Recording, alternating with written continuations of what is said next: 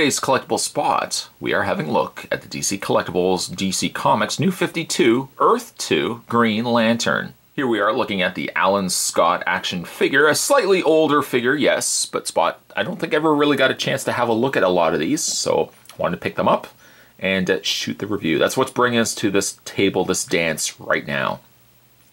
The front of the box features DC Comics New 52 Green Lantern Alan Scott action figure. Spin around the side of the package, based on the art of Nicholas Scott, sculpted by Amos Hemsley. The back of the package has a very brief read-up saying, saved from a train wreck that took his one true love, Alan Scott vows to protect the world from dark forces with the help from a mysterious green flame. Based on designs seen in the monthly Earth 2 comic book is the latest action figure from the DC Collectibles Green Lantern. Figures also available are Earth 2 Superman, or Earth 2 Wonder Woman, which we have already had a look at in this channel, and Earth 2 Flash, and Earth 2 Batman, which I'm almost certain I did already have a look at him. Excuse me. For product info and more, go to www.dccomics.com.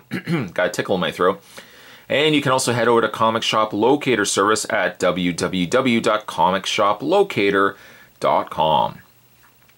Spot's going to take a break. Spot's going to get himself a drink just to get rid of this tickle. And when we come back, we're going to get a better look at the DC Collectibles New 52 Earth 2 Green Lantern. There's more heading away, guys. Don't go anywhere. Stay tuned. Slightly devoid of accessories. Unfortunately, he doesn't come with anything to speak of other than what you're seeing right now. By the way, if you are wondering, I did get myself a drink, so I'm okay. Just had a little bit of a tickle in my throat. Alright, so let's have a look at the figure. Now, it's slightly older. It's near the beginning of the New 52 releases from DC Collectibles. The figure as a whole is pretty good. Although, if you turn the figure slightly to the side, he has a slightly weird stance to him. I thought, okay, let's just adjust the head a little bit, but no. If you look at how straight the figure body is, the head kind of tilts forward. You don't notice it as much from the front, but certainly when you tilt it to the side, you do notice it quite a lot. Paint is, for the most part, okay. It gets a little questionable in some areas. Let's first have a look at his face, and we'll kind of work our way down. The face is pretty good, but I don't like the. I don't know if it's, maybe it's the sculpt that's doing it for me. It could be also just the paint. But one of the two things is causing the figure to kind of look like he just ate a sour lemon. Or he just ate something he doesn't like, and he doesn't want to spit it out just yet.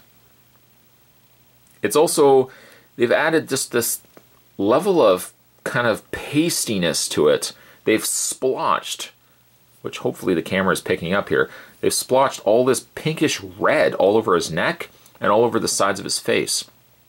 It gives slight an indication, to me at least, that it looks like he's got a rash going on his skin. His skin doesn't look healthy. Also, areas around the eyes, the visor, if you don't want to call it visor, his mask, has been very missed on paint, especially like right around the top area here. They've just left paint off. This side's not so bad, but this side right here looks like right there, they've just missed a whole ton of paint. The rest of the body, I can't tell whether it's clean or not, because the yellow and the green seem to mesh pretty good. But then on the front, it looks like it's missing, or it looks like it's been gooped on. I'm looking at it closer. It doesn't look like it's messy, though. Although it does, from a distance, it looks like something's been missed, or some paint has been done incorrectly. But actually, looking at it closer, it doesn't look like anything's been missed. Very strange. He does have his ring. Of course, the ring is on his one hand. The hand also does rotate, but it doesn't rotate where you would think it would rotate. It doesn't rotate at the waist. Instead, it rotates right at the little gauntlet areas of his arms. I guess, as a whole, the paint's pretty good, coloring-wise, that is. But it does scream messy to me, even though it's not really messy. Even like the back of the figure doesn't come across like the paint's been gooped on or areas have been missed, but for some reason or another, it just comes across a little on the messy side to me. There is areas though around the bicep, don't get me wrong, he is not without flaws. Areas around the shoulder looks like the paint's been scraped off or just missed completely in its entirety. This one side's not as bad. Areas around the gauntlet also look like they've been missed. Areas also where the wrist rotates, looks like paint's either come off or just hasn't been properly applied. For your posability on Green Lantern here, his head does rotate, but again, I wish that the head, the neck-wise, at least was tilted further back. It should have been straight up. It shouldn't have been lunging forward. Again, you're going to see it from the front. You're not going to necessarily pose him from the side. Maybe you will. I don't know. But it does look like he's been sculpted badly, at least neck-wise. Shoulders hinge out. They get slightly obstructed. That's about as far out as you can rotate them, or at least hinge them out. He has a full rotation, mind you, in the shoulder area. There's a rotation in the bicep, a bend at the elbow, and a rotation right at that gauntlet area that we were talking about before.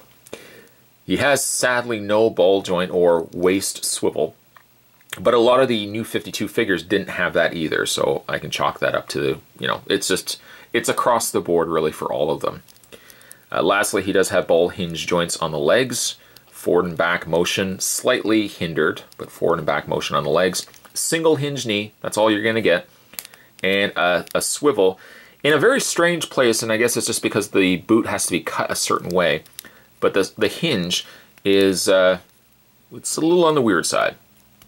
Finally, he has a hinge in the ankle area. No pivot to speak of. That's again about as much as you would get normally from the other new 52 figure releases. I can't truthfully say I dislike the figure.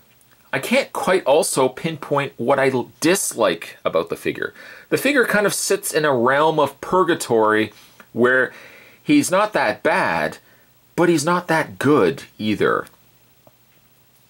I also do little side nods. Also, I like the metallic green that they've incorporated, but he comes across really messy, even though he's not technically messy. Strange purgatory you will sit, my friend. Strange purgatory indeed. Today's toy spot, we were having a look at the DC Collectibles New 52. This was Green Lantern Alan Scott. I also picked him up at my local comic book store. So if you guys are looking to add this guy to your collection, maybe you didn't pick him up before, check out your local comic book store. Not only do they carry new stuff, but sometimes you might be able to find older figures like this guy here as well. Stay tuned, guys. Spot's going to have more videos heading your way, more toy spots, and other things heading your way. As always, thanks for watching. See you next time.